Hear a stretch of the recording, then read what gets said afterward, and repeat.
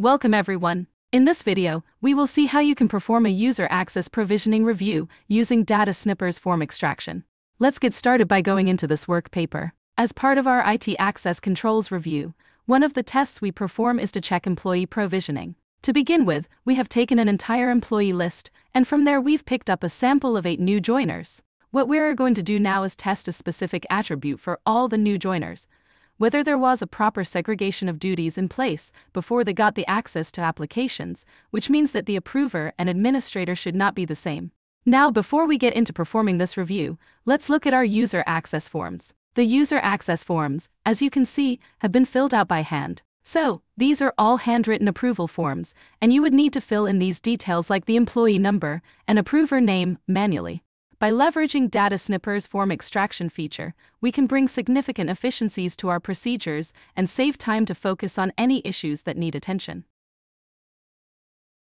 If you head over to the ribbon bar, right in the center, we have an automation section where you can find the form extraction. When you click on form extraction, you'll be directed to a form extraction window, which opens up with feature templates, company templates, as well as my templates. Now let's understand how to create an extraction. The first step is to click on the blue Start New Form Extraction icon. You'll see a pop-up menu that allows you to select the documents for the extraction. Once selected, you'll be directed to the form extraction view, where you can start extracting information. First, we'll set the frequency of extraction, which means telling DataSnipper how often to go into the document and extract the information.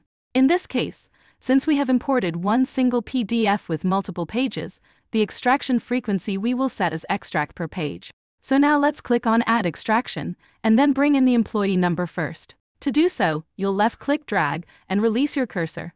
You can see a preview pane open up, and all the extractions for the employee number have come through in that pane. You can easily scroll through the list and see the extractions. Now let's create another extraction. We also need the approver name and the approver job title. We will click on Add Extraction and bring in the approver name and the approver job title. Make sure that the size of your snip is adequate.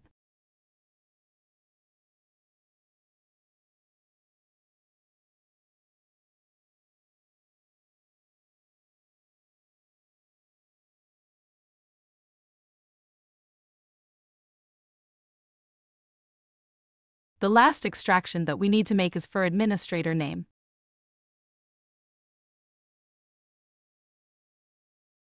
Once we have extracted the information, we can now click on the 3 dots and rename the extraction headers. So let's rename the first extraction to employee number and rename the second header to approver name. You can also double-click on the word extraction and rename this as well. Let's rename all the headers.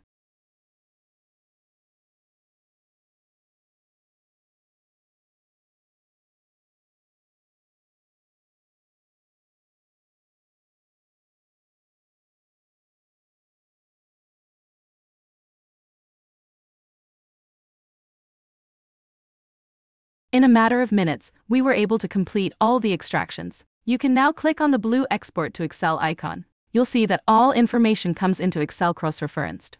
We now have a cross-reference to all snips that have been created, and you can easily copy-paste them into your work paper.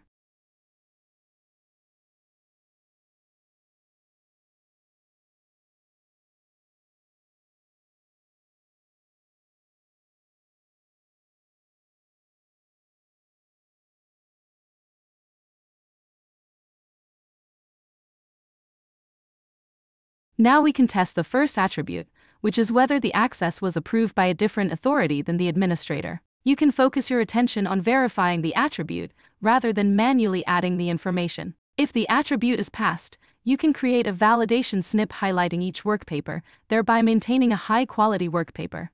This is how you can use DataSnipper to bring efficiency into your IT access reviews. Happy snipping!